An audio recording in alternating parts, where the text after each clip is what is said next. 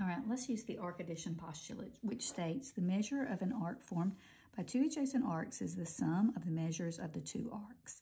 So if I ask you what is arc GE, all I've got to do is look at the central angles.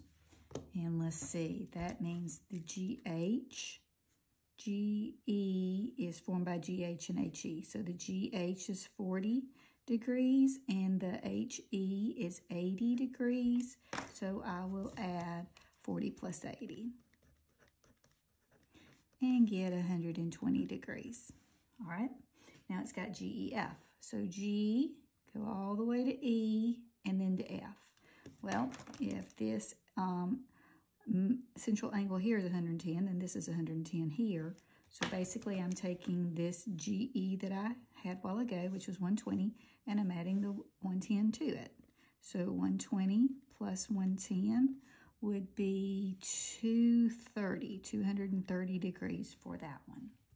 All right, now they're asking us for GF, minor arc, two letters, minor arc, GF. Well, we know that all of this was 230 degrees, and then this is what's left. There's 360 degrees in a circle. So the easiest way to do it would be to take the 360 and subtract off the GEF part, which is the 230 part. So 360 minus 230 would be 130 degrees.